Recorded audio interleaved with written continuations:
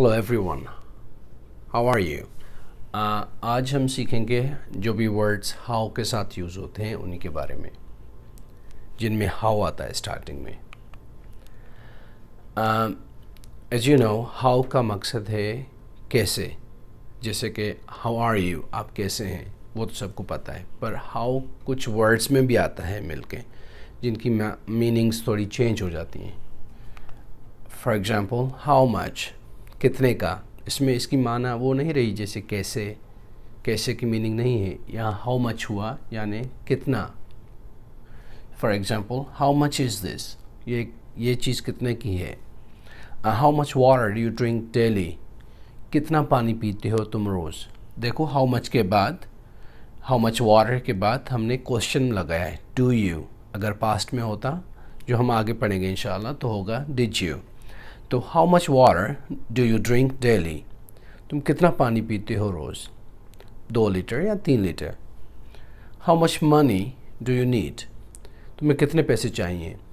तो how much का मकसद यही है, कितना, और ये यूज़ होता है अनकाउंटेबल नाउन्स के साथ, जो इसम आप गिन नहीं सकते।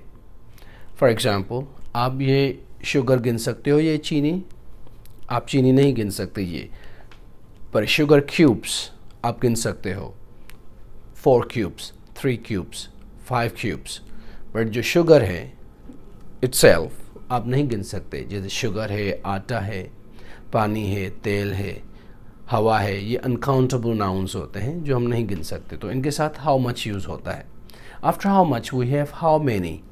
हाउ मैनी हम तब यूज़ करते हैं जब तादाद मालूम करनी हो, काउंटेबल नाउन्स के साथ। For example, how many students are there in the class, class में कितने बच्चे हैं। How many brothers do you have, आपके कितने भाई हैं। How many rooms are there in your house, आपके घर में कितने कमरे हैं। तो हाउ मेनी यूज़ होता है जब हम काउंट करते हैं। How many times do I tell you not to do this, कितनी बार मैंने आपको कहा है या कितनी बार मैं आपको कहूँ कि ये काम मत करो। तो हाउ मेनी टाइम्स, कितनी बार। हाउ मेनी स्टूडेंट्स, कितने student. How many classrooms are there in your school, आपके स्कूल में कितने क्लासरूम्स हैं। तो हाउ मेनी हम काउंटेबल नाउन्स के साथ यूज़ करते हैं, जो हम गिन सकते हैं।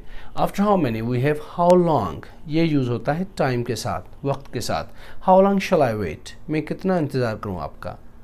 How long do you stay there, आप कितना टाइम वहाँ रहते हो या तरसोगे या रहोगे या कितना वक्त गुजारोगे।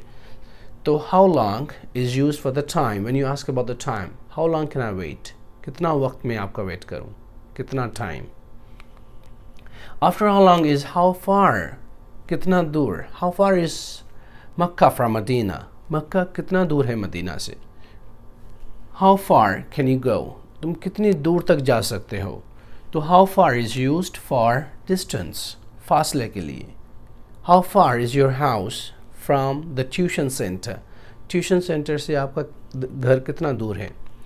तो हाउ फार के बाद आता है हाउ अबाउट, ये हम यूज़ करते हैं ओपिनियन के लिए, जब राय देनी हो किसी को, अपना ओपिनियन कि आप क्या सोच रहे हो। For example, what do you think we should eat in dinner, तुम्हें क्या लग रहा है हम डिनर में क्या खाएं। ये मशवरा ले रहा है कोई, हम डिनर में क्या खाएं। तो जवाब आता है हाउ अबाउट बिरयानी, बिरयानी कैसे रहेगी हैदराबाद की। My mouth is watering, I like biryani. How about mutton pulao, mutton pulao कैसा रहेगा।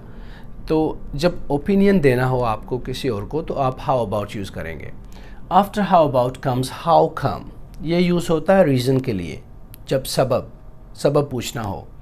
How come did you fail, तुम कैसे फेल हुए भाई, यानी give me the reason now.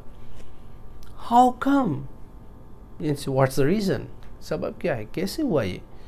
So I don't think I can help you, how come यानी reason बताओ, क्यों नहीं भाई, क्यों नहीं हेल्प करोगे मेरी।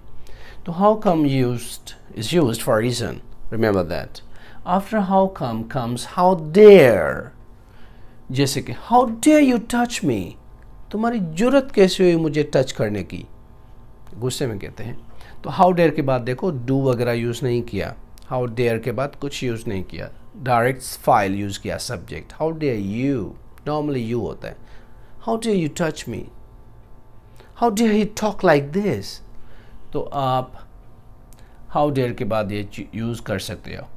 How dare he do this, देखो ही के बाद डज यूज़ नहीं हुआ। जब हाउ डेयर यूज़ करेंगे तो ये फॉर्म ऐसे नहीं कि वो प्रेजेंट सिंपल वाला यूज़ करो, पर ही के साथ डू यूज़ होगा। How dare you touch me, how dare he touch me, not he touches me, remember that. ये एंगर शो करता है हाउ डेयर, जब आप गुस्से में हो तो how dare you.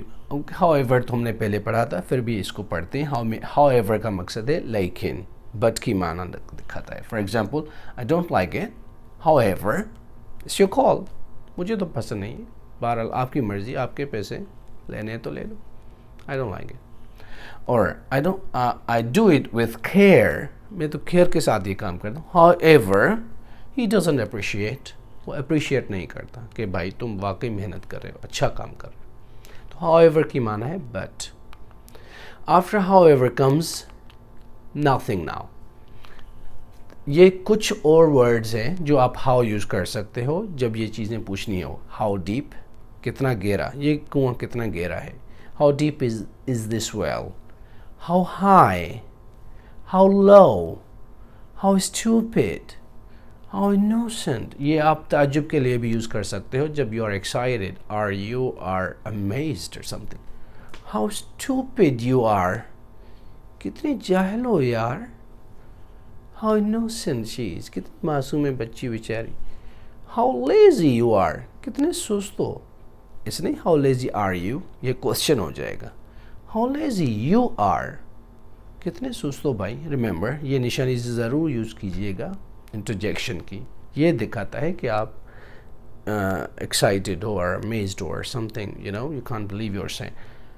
How busy she is man, every time I call her she's busy. So ये भी आप यूज़ कर सकते हैं हाउ के साथ इस टाइप के sentences. Have a look. How long is the road? How deep is this well? How high is this building? How low he is. कितना गिरा हुआ आदमी है यार, कितना अजीब है। How stupid she is. How innocent you are.